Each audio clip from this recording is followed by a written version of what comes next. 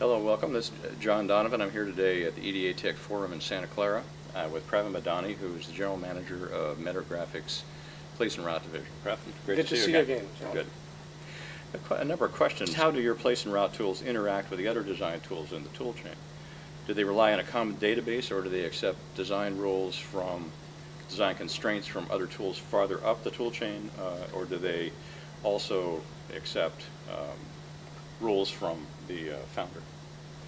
So one of the major things EDA industry has done over past few years is standardizing on formats so that different tools can work interoperably. And Mentor has taken a lead there.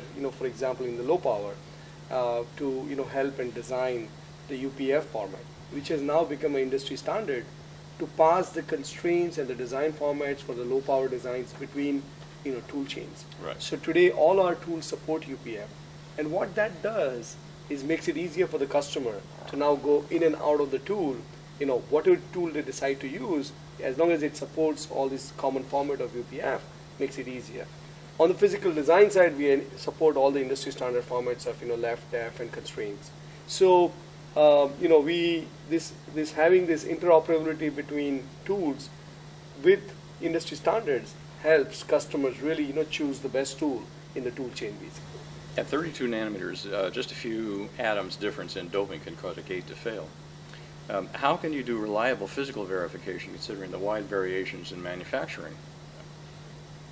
So John, that's a great question. If you recall, Mentor P&R came through Sierra Design Automation acquisition. Right. And Sierra Design Automation early in 2003, was ahead of the pack and realized that you're going to have, as you go down to 45, 40, 32, 28, you're going to have a lot of variations. The lithography, when it prints the shapes of the transistor, it's going to have real variations. So now this variation exhibit itself across the design thing. So when the doping variation changes, it affects your timing, and then in effect changes your design closure. Right. So this problem has to be solved in two directions now. It is no more just physical verification, but also on the design side of it. And this is where Mentor provides a comprehensive solution. Sierra Design Automation, the Mentor Place and Route, was the leader in the whole variation-driven physical design closure. We came up with the first architecture of multi-mode, multi-corner process variation to really take into effect during design this doping variation.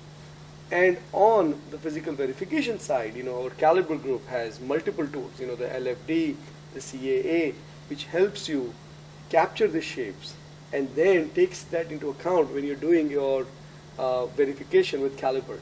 So we have given you a comprehensive solution both from the design closure perspective and the verification perspective to take into account this process variation because of the tool dopings at 32 nanometer and lower.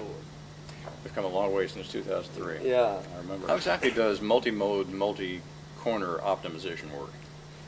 So, if you look at the traditional optimization tools, long back when, if you look at how the synthesis and everything worked, typically they always focused on the architecture was designed to do one mode, one corner, just the setup and hold. Because, if you go back even at 65, people weren't worrying about having various modes because of, Right. we didn't have a low power in vogue in 2003. It's in 2009 when, so many handheld devices happening, suddenly there is an explosion of in terms of modes, in terms of, multi-voltage situation. And then on the corner side, you don't have that much issue as you mentioned. As you go to 32, is where your variations in process start showing up, the temperature variations are showing up.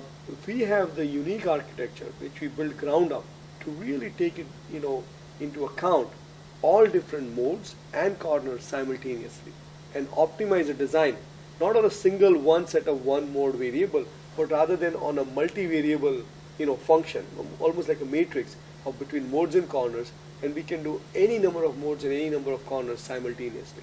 And this is what the innovation we brought to the market, which is what changed. We were the first to come up with this whole multi-mode, multi-corner optimization, and today we continue to remain the leader in that area, basically.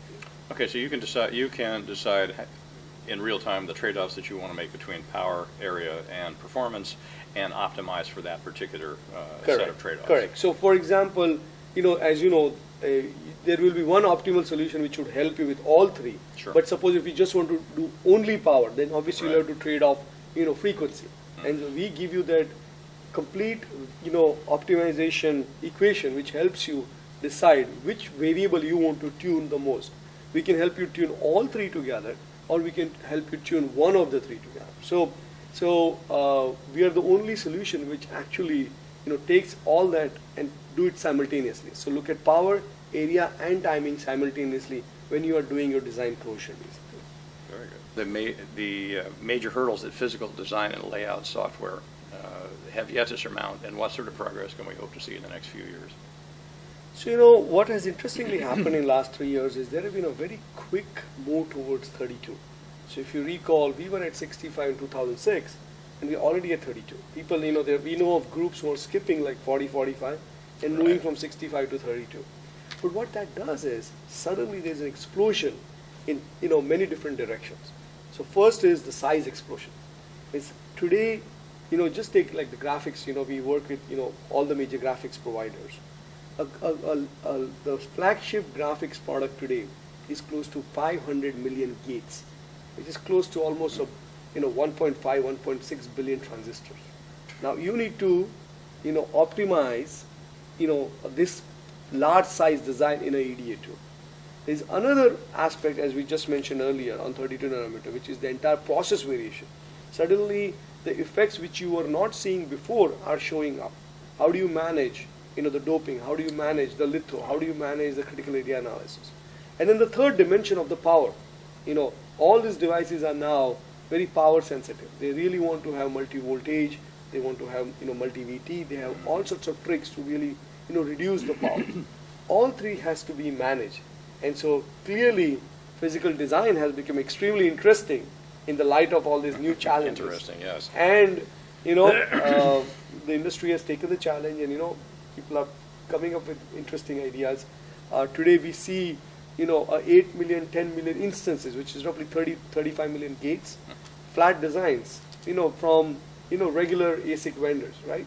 And they want to do this flat. And today we have an architecture, we have a solution in Mentor Place and all, which can handle this flat. So, it is an interesting time for a physical design, and we believe it will continue to become more and more exciting as we go down to 22 nanometer. More and more exciting, and certainly more and more challenging. Well, Pravin, it's reassuring to know that I've been admiring the problem.